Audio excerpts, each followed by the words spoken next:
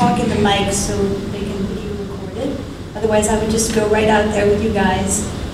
Thank you, Pam. Thank you for the introduction. Thank you for having me. I'm really happy to be here to talk with you about art and activism and spill. I think Pam mentioned that I'm a member of Tectonic Theater Project, and so I'll just give you a little bit of background, or at least pose a question that has been a big motivator in my work. Many of you know the work, the Laramie Project, which is probably Tectonic's thing we're best known for. And in 1998, when Gay University of Wyoming student Matthew Shepard was killed, a lot of people think that we went down there to write a play about what happened. But we actually didn't go down there to write a play about what happened. We gathered together as a theater company, and Moises Kaufman, the artistic director, kind of posed this question. He said, do we as theater artists have a role to play in the national dialogue about what's happening in Wyoming? And that was a really interesting question.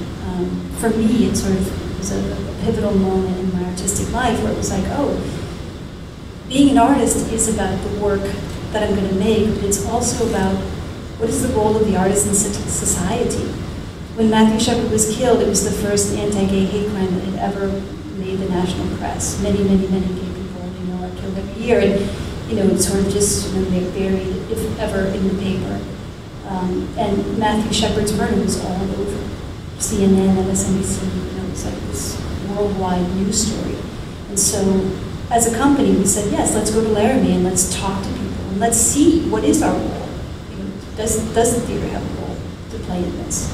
And we conducted a bunch of interviews, and we came back, and we eventually wrote the Laramie Project. But the process of writing the Laramie Project, and also the process of writing Spill, was really about listening to the people, and listening to the community, and letting them teach us about what the play wanted to be.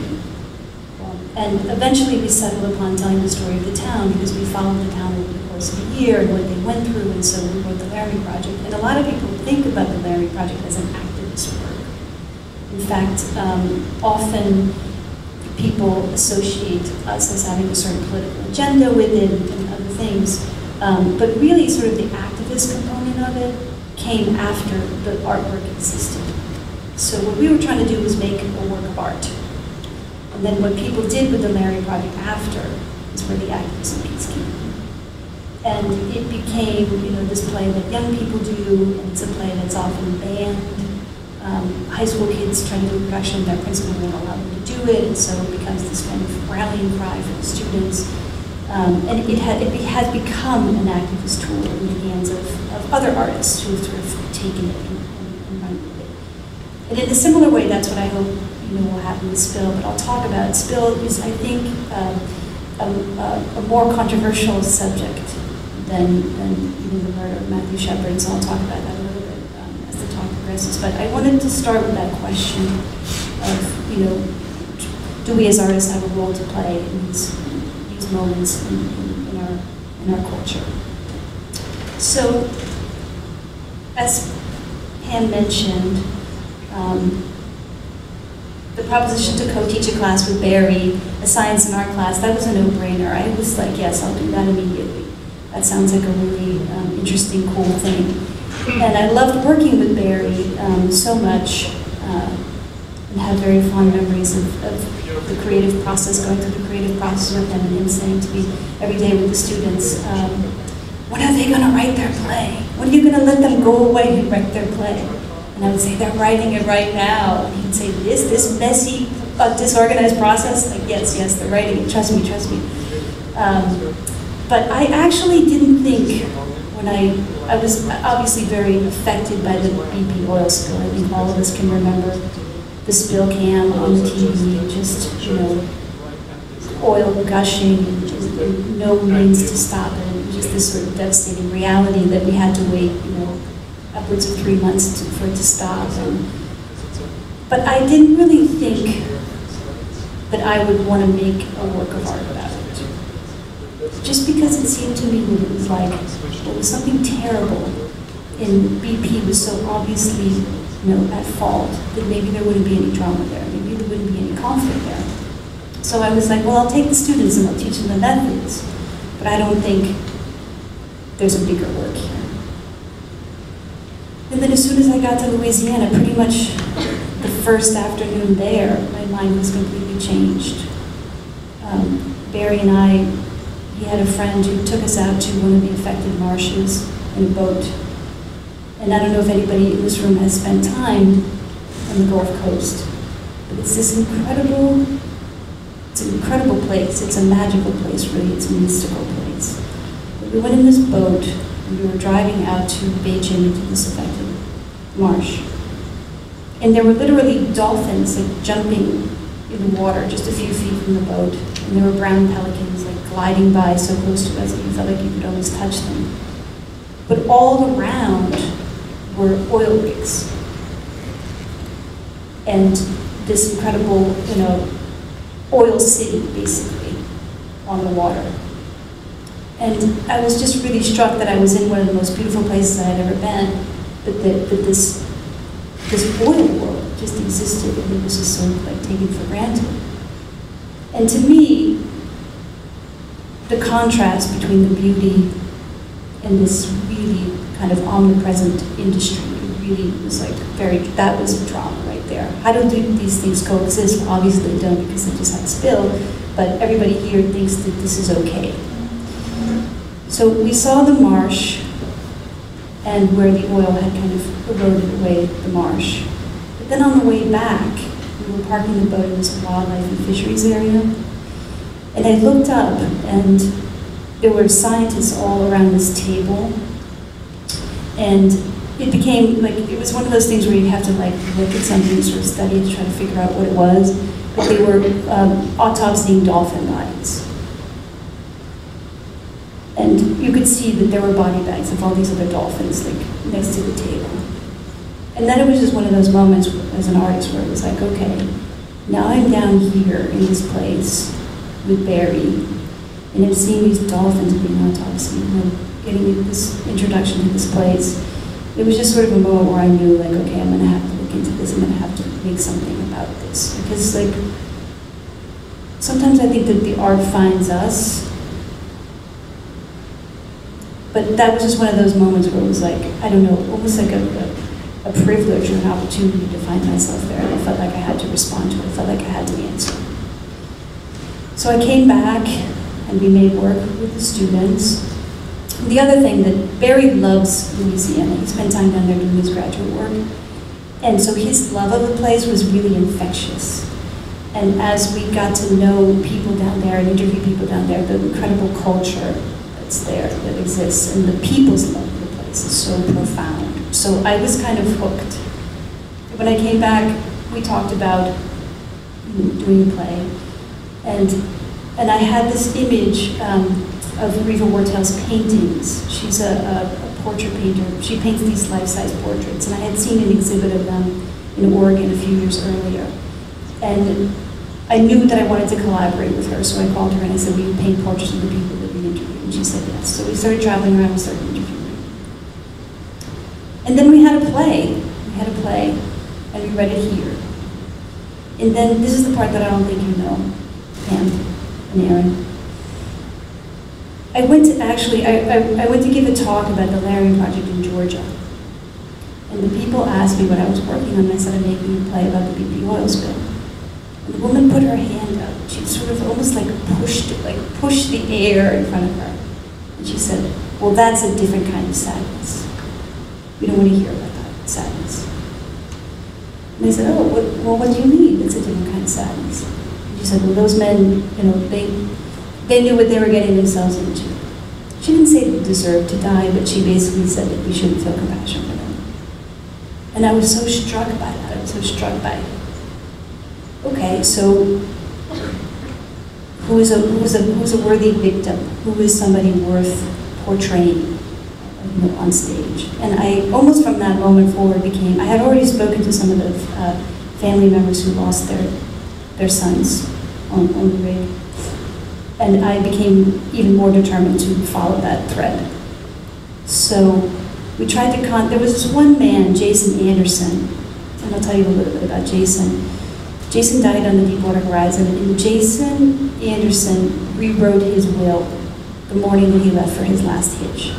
So he was sitting in his kitchen with his wife. And he said, I feel very uneasy about operations out there. I want to go over a few things with you. And they, point by point, they went through and rewrote his will. And I really wanted to talk to that family, and I tried to talk to that family. And the father, we talked to the father, and he said he was just too sad. He didn't want to bring it up again. He didn't want to go over it, so we were just kind of respecting his space. But then there was an opening where we could talk to him. So the day before first rehearsal in Baton Rouge, we drove to Texas to meet with Bill Anderson, Jason's father. And we started to hear about how frightened the rig workers were. They knew that operations were being compromised. They knew that things were really dangerous out there. Deepwater drilling is very, very dangerous. But the Macondo well, the well that blew up, was there were only 3 wells as complicated as that well ever drilled in the world. And they were cutting corners, and the men were very, very scared. And so we got Jason's story, and we basically rewrote the play in the first week of rehearsal. So the first act of Spill follows the rig workers as they go out to this final hitch. And one of the things that happened on board is the operations were very, very behind schedule. And it's like a $500,000 a day operation, so there were millions and millions and millions of dollars behind. And the Deepwater Horizon, the rig, they hadn't had an accident in 7 years. So the vice presidents of the companies decided to go and give them a safety award. And they arrived on the rig to give them a safety award the day that it blew up. And so they were having a dinner to honor the crew for safety while the well was blowing out. Those 2 things happened simultaneously. And I was always so struck by that. So that's one of the things that happens in the second act, in the first act. At the end of the first act is the stories of the survivors. All chaos broke loose, and all the rehearsals and drills that they did to get off from in the boats and things. Everything just went crazy, and some men were left behind, and they ended up jumping 20 stories overboard to save their lives. So the first act of Spill really focuses on those men that, in a sense, that woman I felt really challenged me. Like, whoa, one of the things she also said was, why would you want to memorialize them? And so I really, really wanted the audience to go on that journey with those men, and what it was like to know that their lives were in danger, but they still went out there and did this job. And then in the second act is the aftermath. And it starts again, some of the things that you find out really happened or you could never make up. But after the rig blew up, the next day in the Louisiana legislature, it was Environmental Lobby Day. And so they're in Environmental Lobby Day and the rig is on fire. They don't know it. And they invited somebody to speak for Environmental Lobby Day who was a legislator who had done work with solar tax credits. So they invited him to speak. So he got to speak and he said, we did some things with solar tax credits and kind of brought that up. But then he started to talk about the oil industry. And he started to talk about how oil and nature live side by side in Louisiana. He's giving this speech about the harmonious relationship between oil and nature while the rig is on fire in the Gulf. And all of the environmental lawyers and lobbyists who were in the audience were like, who invited this guy? Why is he this is the one day we're not supposed to talk about this. Why is he talking about this? And then they started getting calls from the media saying, what's going on in the Gulf? How bad is it? What are you hearing? And that was the first time they were hearing about it. And so we follow one of those characters who was in that Environmental Lobby Day, who ended up basically taking scientists and being really the watchdog for what the media wasn't reporting. Because he was talking about, he flew out over to the source, and he likens it to like a scene from Pearl Harbor or World War II, where there were just drill ships and burnings and fire and dispersants. And so he was flying over in these small planes and taking people out and being the watchdog for the media. So he's sort of our guide through the second act and through the other people who were affected by the spill. So we presented the play, the new play, in Baton Rouge, in Louisiana. And Reeve and I were, pretty committed to showing it there first before we have plans to take it to other places, but we were committed to showing it there first. And I think there was a pretty, strong idea that because we were from New York, that we were going to have a certain point of view toward the story and toward the oil industry. Actually, they joke a lot. They say, "Oh, you're from New York? Get the rope," and then they laugh. So, which is like one of those moments where it's like, what do they mean by that? Oh, never mind. Let's just move on. But there's an idea about New York. I know his face looks puzzled. That's how my face always looks. There's an idea that we were going to have an anti-oil agenda. And the play is what the people told us. It is what the people told us. To me, the most profound thing about Spill is that even after all of this, very little has changed. In that even after, in the second act, I think we can pretty well say that this idea that oil and nature live side by side is fractured, right? The spill, this unstoppable spill, has fractured that perception, that identity of this community. But even the family members who lost their kids say we should keep drilling. We should keep drilling. We should drill to honor the man. And so the end of Spill is sort of this kind of, everything's going to go back to normal. But then what I try to do, and I think this is where the activist piece comes in. Because what I try to do at the end of Spill, is there's a speech that Tony Hayward, the BP CEO, gave to Stanford MBA students 10 months before the spill, where he talks about getting the company back on track, and he's responsible for getting the company back on track.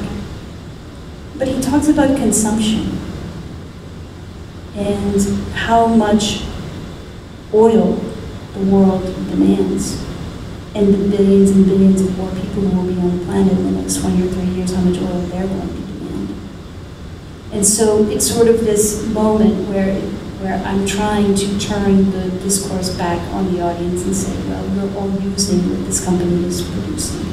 And so yes, we're not personally responsible for their practices, and we're not, we have no control over the way that this capitalist corporation runs, but everything in this room comes from petroleum products, and all of our lives go with petroleum products. And so it's just this moment of kind of like almost turning the lens at the audience to look at themselves.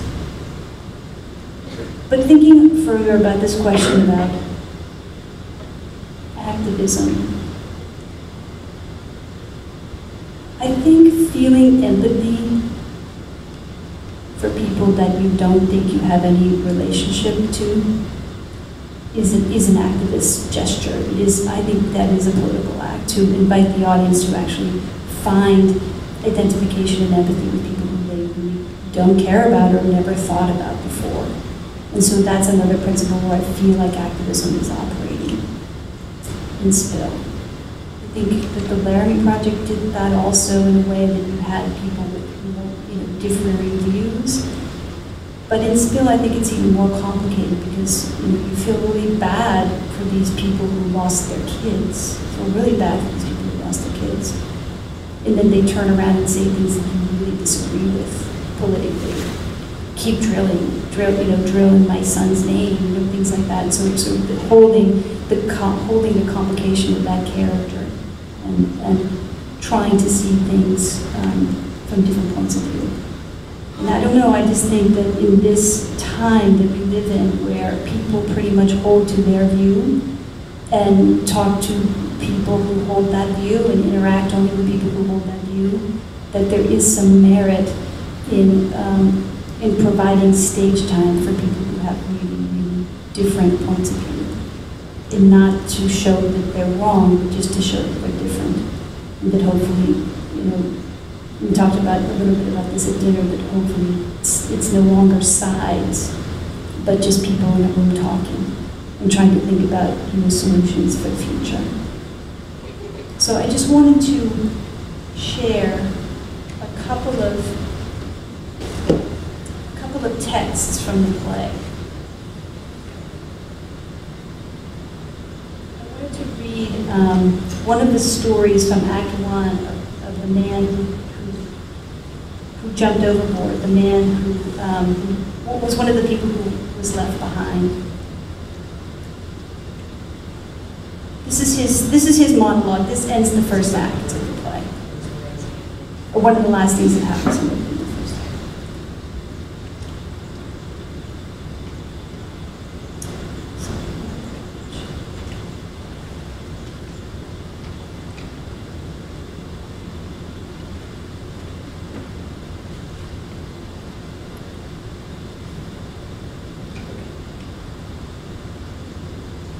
I remember closing my eyes and saying a prayer and asking God to tell my wife and my little girl that Daddy did everything he could.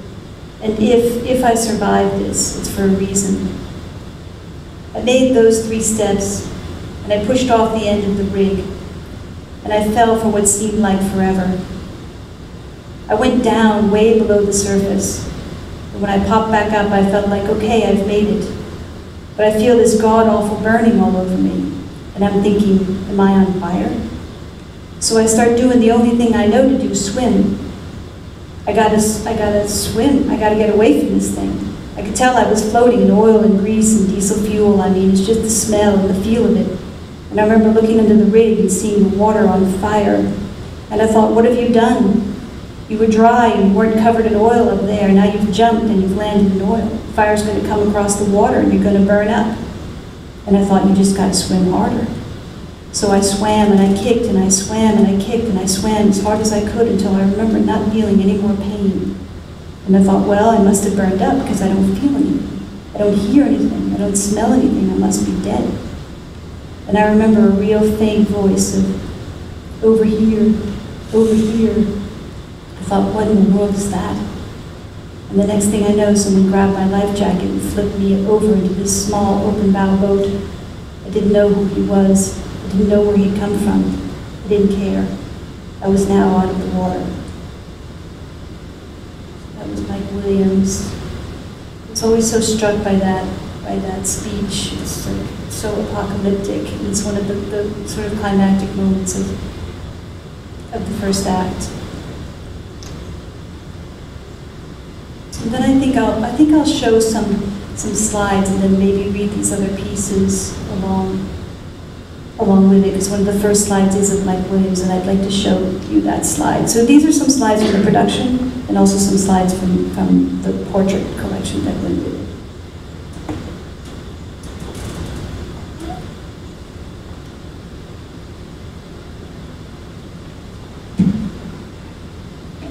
So this is the pre-show. That little kitchen is going to be Jason's kitchen. That's Kelly Simpkins. She plays the narrator. And we constructed this set out of truss. And we had, in the back, you can see there's a catwalk. We had that welded. So we had these metal catwalk pieces that were on wheels and that also moved around.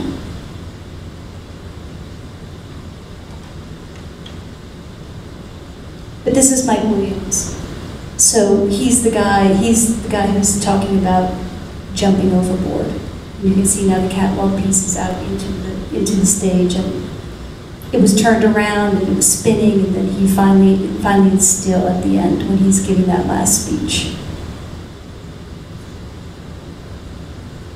This is the arrival of the executives, the ones I was telling you about for the dinner. So one of the forms of the play is the testimonies, people testifying, and that guy down there is talking about their arrival. And he's recounting the last day, the day of the blowout. And this is the dinner. So in the back, we had the rig guys back there, and on top of the catwalk piece there is Jason Anderson. And these are the guys who are waiting for the safety meeting to be, to happen, where they're going to honor them. And I don't have a good photo of it, but at the moment that the rig blows up, Jason does this slow, does this slow downstage cross. It's a very dramatic moment where we actually theatricalize the moment of his death.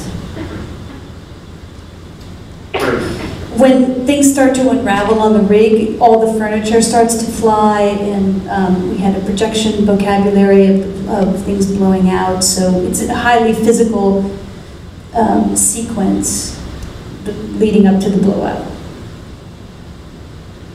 And then this is Act 2. That's the spill cam, people talking about it. This is Jory Danos. He's a man who, I don't know if anybody saw the reading of Spill, you probably remember, he went out and, as part of what they called the vessels of opportunity, and cleaned up the oil. And you know, from Jory's perspective, you know, he went out because they were paying people $300 a day, and he and his wife were living on $300 a month. And they were like, $300 a day, $300 a day, we can put some money away, we can make some real money. How are you going to make that kind of money when you're sitting on a boat? And they sent them out without respirators, they sent them with very little protective gear, with no training, just to clean up the oil that was on the water. And Jory ended up having some boom that was soaked in oil come bouncing back over the boat. He basically got showered in oil. That's the story that he's recounting there. And now I'll just go from Jory being portrayed on stage to the painting of Jory. And one of the things that we did, I don't have a good photograph of it, but I do have some of the setup photographs. We put the portrait collection in the lobby. So when the audience came in, they saw these portraits. They could just look at them, you know, spend some time with them. And then at the intermission, we put their names and quotes, so that when you came back out, you got to associate the words that you had just heard, the stories that you had just heard, with the people. And it was pretty profound, because by the end of the play, you really know them. And so what Riva and I really wanted to do was kind of create this space of contemplation where you could be in this kind of gallery space and spend time with the characters that you just met and spent 2 hours with. And it was very effective because people didn't want to leave. I mean, usually when, you know, if you've been to a play, people are kind of like, oh, what time is it? I gotta get out of here. The doors open, everybody runs out. So we were trying to create a space where people wouldn't want to run out. They would actually want to stay and maybe even talk to each other. This is Byron Oncolade, he's another one of the paintings. He was an oyster fisherman. This is Bill Anderson, he was the father, the one who we met with in Texas. He was very, very hesitant to talk, but I think in the end he was glad that he did. This is Lillian Miller. She was a roustabout. She worked on an oil rig. She's obviously retired now, but she knew a lot about what happened and was kind of our guide through learning about the rig world. This is Nelda Weissy. Nelda was the grandmother of Adam Weissy, who died on the rig. And she came to opening night, and she's in her 80s. And the first act that recounts the blowout, as I said, it's very physical, it has this dramatic video, and the sound is very dramatic. It's kind of like high octane, high energy act. And so Riva and I were very nervous about Nelda because she was kind of, she's hardy, but she's still in her 80s, so we tried to prepare her. Are you sure you can see this? And, you know, how's it going to go? No, I want to see it, So she sat through the first act and seemed very, very moved by it. We checked in with her at the intermission. And then in the beginning of Act 2, she got up and left. And we thought, oh, we've really offended her. Oh my God, what have we done? And it turned out that they thought that she was having a heart attack, and they rushed her to the hospital. So at the end of opening night, Riva and I were distraught. We were like, oh my God, we've interviewed all these people, we spent all this time down here, now Grandma, what's going to happen to Grandma? And so we rushed over to the hospital, and she wasn't having a cardiac incident, she was having a panic attack from reliving, what happened to her grandson. But when we walked into her hospital room, she was sitting in a chair, and she was in her hospital gown, and she just reached out her hand, and she took my hand, and she was like, "Thank you for doing what you do." It was just one of these moments where it was like, she's in the hospital. We think we've just caused her to have a heart attack, but she's thanking us. It's like really one of those moments where an affirmation of why I do this kind of work in reaching out to people. And I think for a family like Adams, most people remember the BP oil spill, but they don't remember that people died. And if they do remember that people died, they certainly don't remember that they had a name, that they had an identity, that they had families, that they had lives. So for them, it was very meaningful that her grandson was being represented on stage. And we were so relieved that we didn't kill Grandma opening night. This is Bob B. He helped bring the industry offshore. And so he's a character that we follow all the way through. And one of the things that happens at the end is he reflects if he has any regrets. He was one of the pioneers in the industry. And he actually says no. He says he doesn't have any regrets. He regrets what has become of it, but he doesn't regret the work that he did to bring it out there. And then this is Gary. Gary is also an oyster fisherman. When the lights come back on, I'm going to read a little piece of Gary's. And this is Carrie St. Pay. One of the things that the other kind of hooks into the story, it was actually a New York Times Magazine piece on this not too long ago, I think last week or the week before, about how Louisiana is losing their wetlands. And they're losing their wetlands. A football field every hour is disappearing.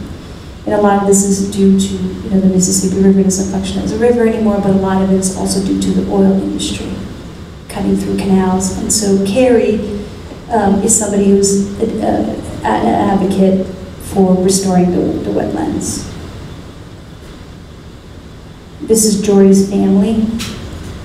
And Cade, when Riva did this portrait, Cade was severely disabled, was born with birth defect. And Cade actually died between the taking of the portrait and the opening of the play. So we gave them, a copy of this portrait, the family. And this is Jason Anderson, the one I was telling you about who rewrote his will.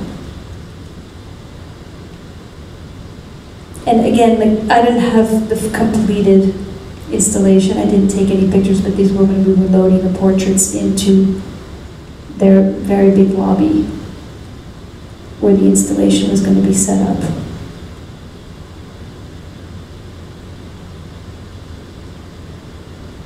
And these are some pictures from down there. I just included a few of them at the end. These are what are called ghost trees. They call them that because the salt water is encroaching on the marsh and it kills the trees, and before they die, they turn into these almost like sculptures.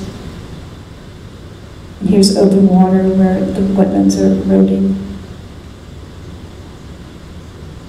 And I don't know, I just always love this image, this beautiful place with this industry, such a dominant character down there, that juxtaposition between oil and nature.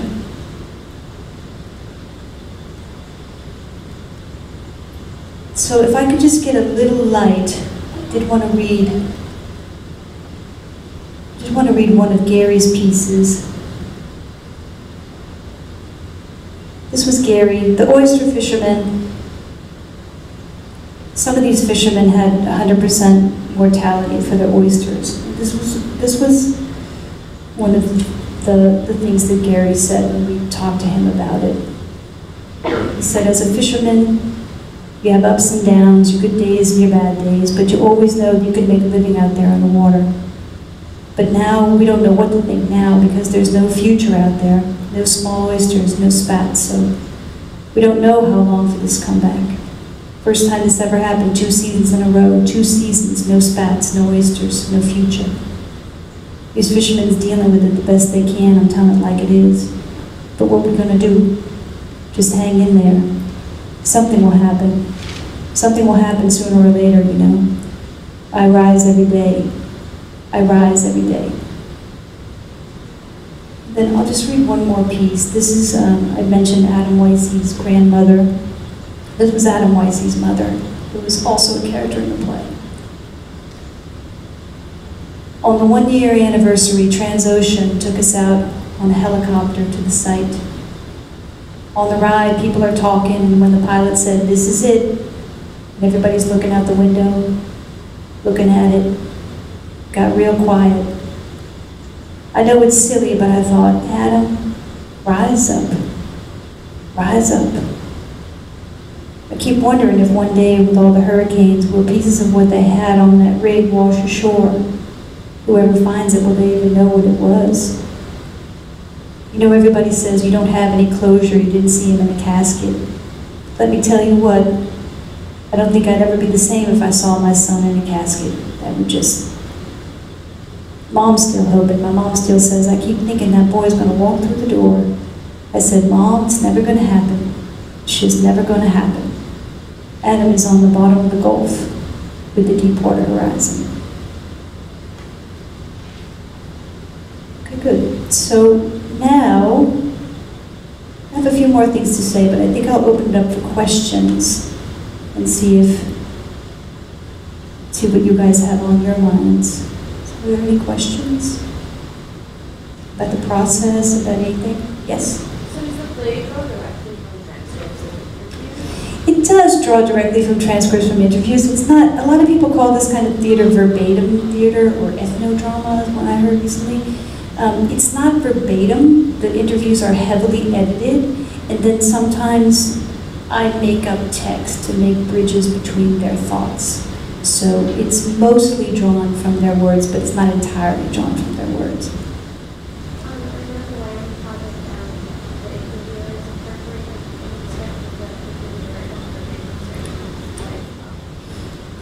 In a different kind of way, there is this narrator character, but she's more a theatrical device.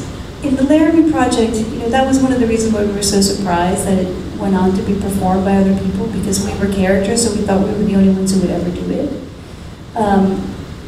So it's not quite the same as the company having a journey in the Laramie Project, but this narrator figure is there throughout, kind of as a guide.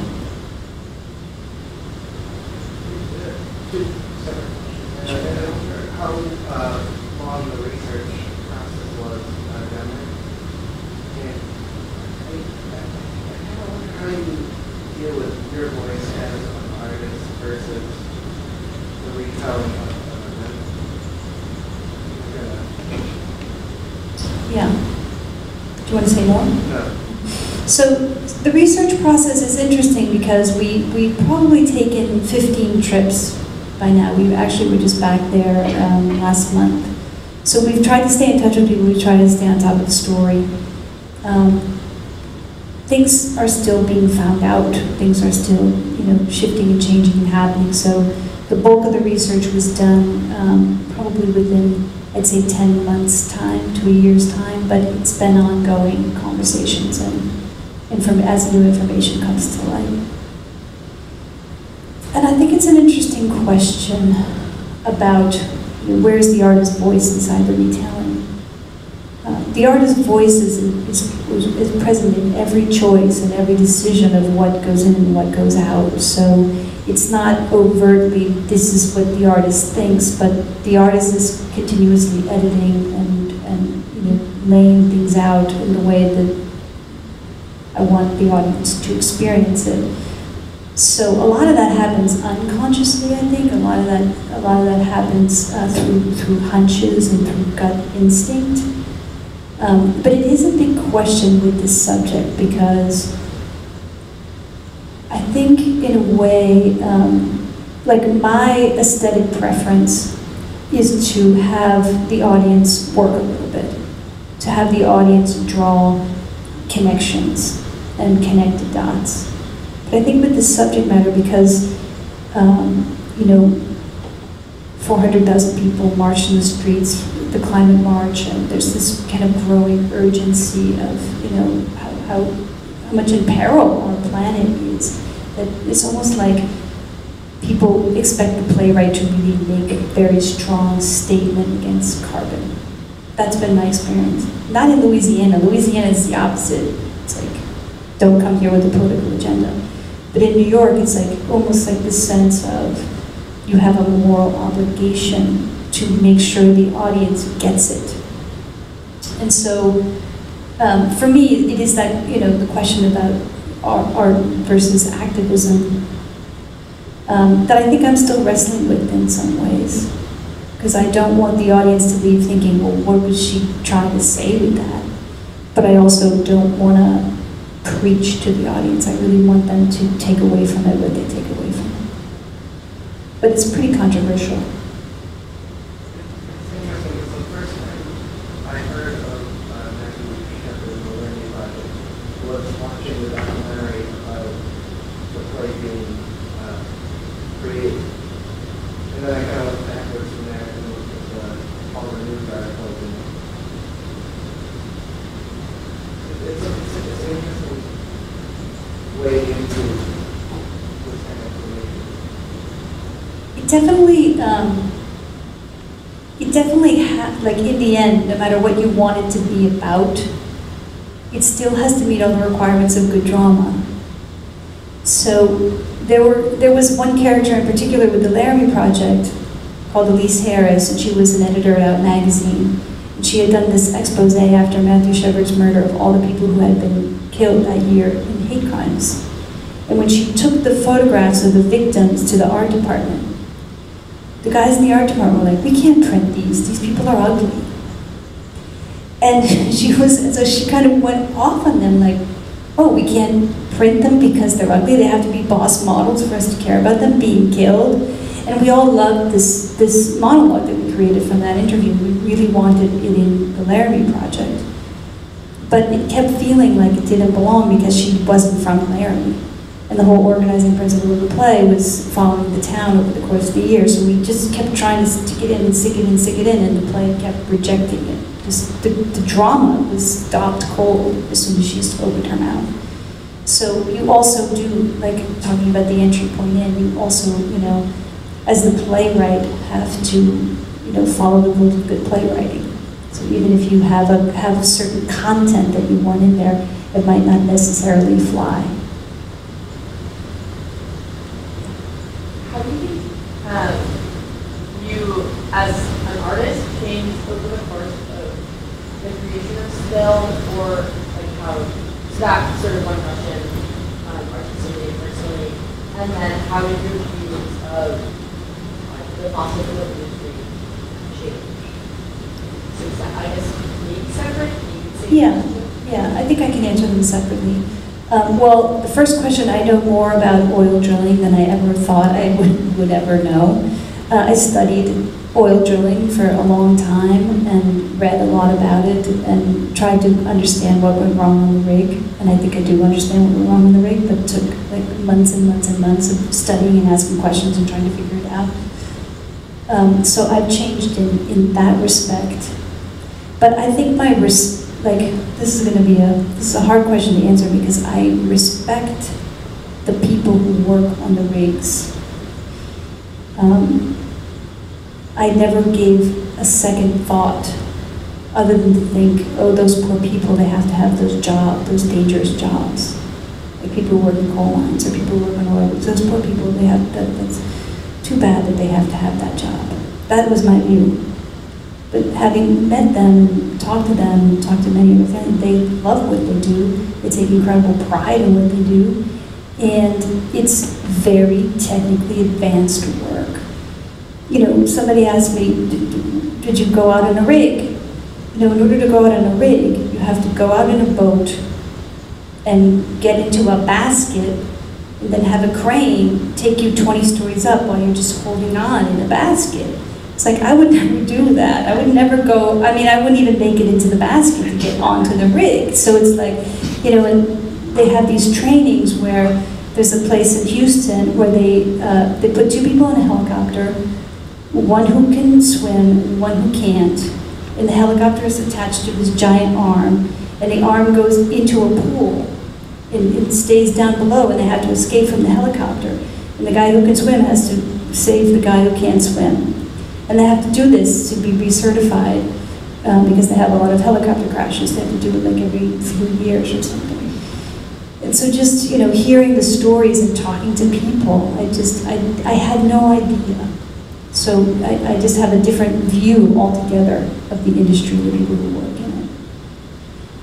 But the bigger question about the fossil fuel industry, it's a complicated question. In that Tony Hayward speech from 2009, he was telling the MBA students, as soon as Obama gets elected, we're going to have a carbon tax, and things are going to change. And as soon as America does it, the rest of the world will follow. And that never happened. And, you know, I wish that I could say that I had hope, but I don't think that the industry is going to change course until they're really pushed to do so. And it doesn't seem like they're being pushed to do so. So sometimes in the course of doing the research, I would become very depressed because I would think, well, I think they're just going to keep drilling and fracking and extracting oil by whatever means necessary until all of it's gone. And we all know that if we do that, that we've, you know, there goes the planet along with it. But there were definitely moments where it feels like that's the course that we're on. And I don't know how to pose that in the play or say that it's that fatal. But sometimes studying this, it did feel that way. Could you talk a little bit about moment work and what it is and how it shaped this play to be different than it might have been if you used another approach? Yeah, moment work is a technique for writing performance. So basically what you do is you get into a room, you have text, you have story, you have characters, but you get into a room and you begin to experiment with other elements.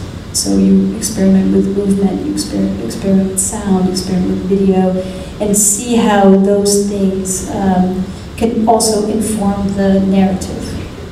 So it's kind of like writing a play on its feet. And so the staging and the theatrical event are sort of forever linked with the actual process of writing the words. And actually, right now, in just a few weeks, I'm going to be doing more moment work on the second act because I really wasn't happy with the second act in Baton Rouge. And so the way most plays are written in this country is by a playwright alone in a room, only dealing with words. Just dealing with words and dealing with words and rewriting and rewriting. That's just not how I've been trained as a theater artist, and it's just not how I think as a playwright. So in order to kind of crack the code of the questions that I have about the second act, I need to get into the room with actors and do moment work and explore what is the theatrical form, how is this actually unfolding on stage, because that is as much about playwriting as language.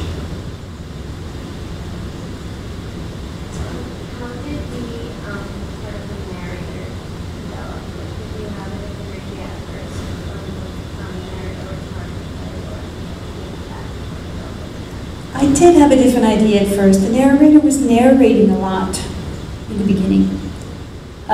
She doesn't really narrate that much now. She's really, again, like a theatrical device. So the first moment of the play is a notebook. And in the notebook are quotes from the people. And she begins to read the quotes from the people and kind of portray the various characters. And so it's a little bit of a nod to Anne Devere Smith. I don't know if you guys are familiar with her work, but it's the idea that all of these characters exist here in a documented form, and now she's going to portray them, and they're going to be portrayed on stage. And I think I still have questions about the narrator, and that's part of the reason why I'm going to do all the work with the second act. But she's been shifting and changing all along.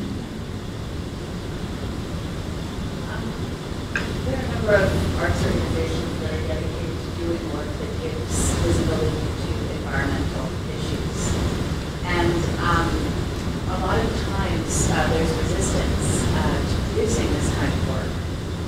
Those of us who try to encourage the work to happen, because audiences don't necessarily want to go and spend money to see something that is, quote, gloom and doom. So your efforts to humanize this story is really what I think has made it possible for this piece to thrive.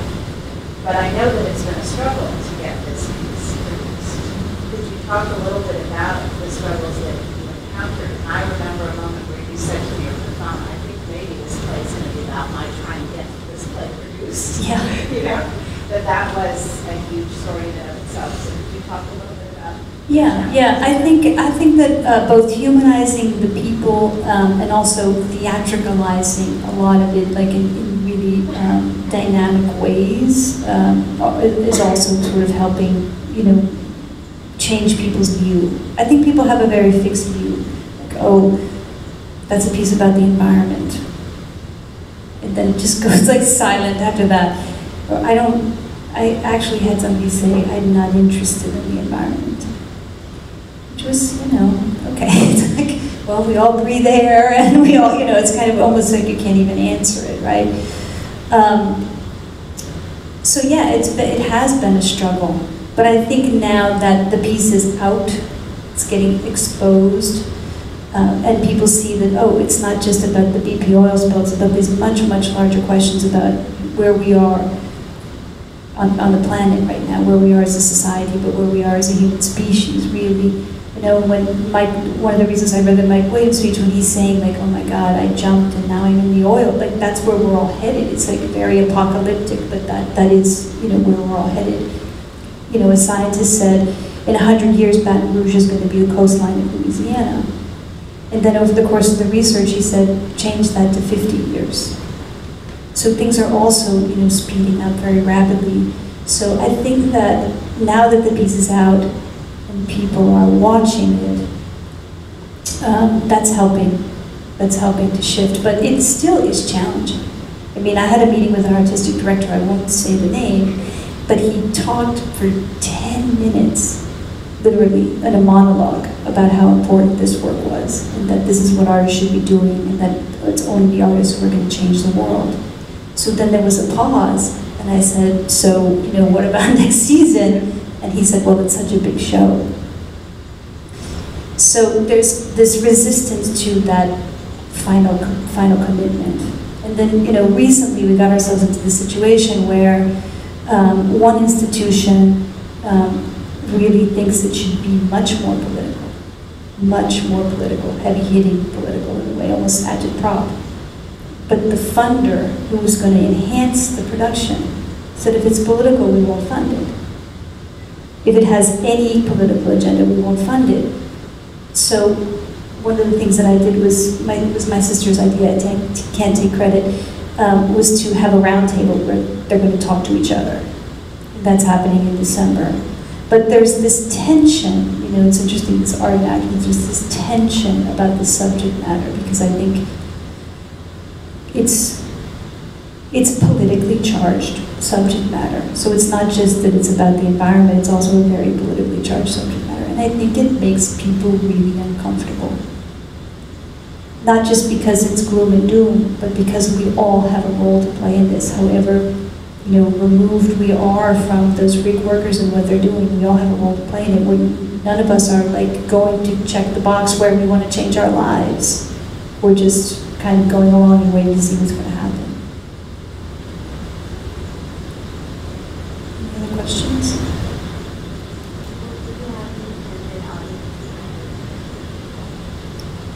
No.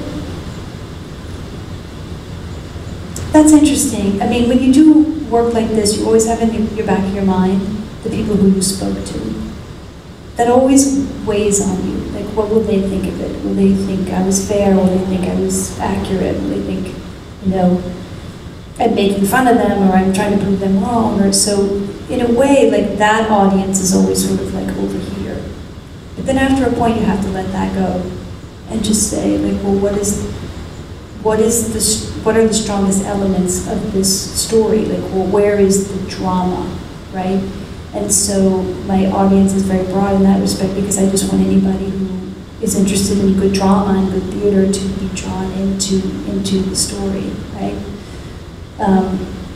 But, you know, I have some friends who always talk about where is the right-wing theater? They say, where's the right-wing theater? Where's the right-wing theater? We're just talking to ourselves in the theater. All the people who come to the theater agree with each other, and the plays that are being represented are just giving them the ideas that they already agree with.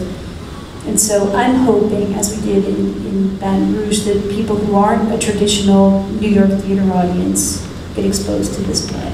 Some people who saw it there had never seen a play before in their life. They had heard us talking on the radio, and so they came to see it. So I'm hoping that it has a broad audience, because I think the subject matter is an important one. Yeah, like do you work to make it like accessible to people who like theater can be a very expensive thing. Yeah. Like you have work to make it accessible to the community by the oil industry. We did in Louisiana. We basically did theater of schlep, where we packed up everything and we went around to like tiny little theaters and did presentations down the bayou, and that's one of the reasons why we wanted to work in Baton Rouge, because they did a lot of outreach in that regard. That was a very gratifying part of doing the work there, was seeing how many people came out who literally had never seen a play before, and who had pretty strong preconceived notions that they were going to hate it, and they were going to hate us, and to have that soften and to have people really appreciate what we were trying to do.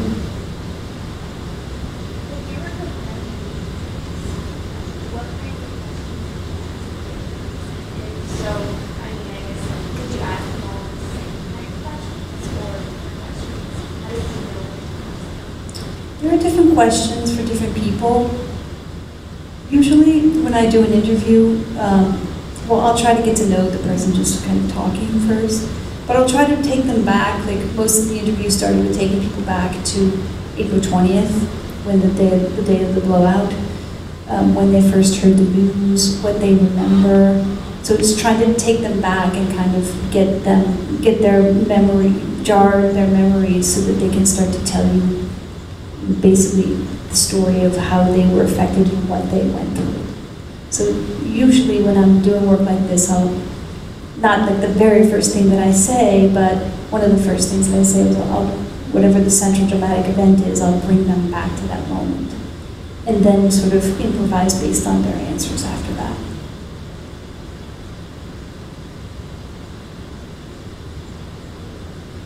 What's that? Sure, I'll take one more question. Does somebody have a question? Yeah.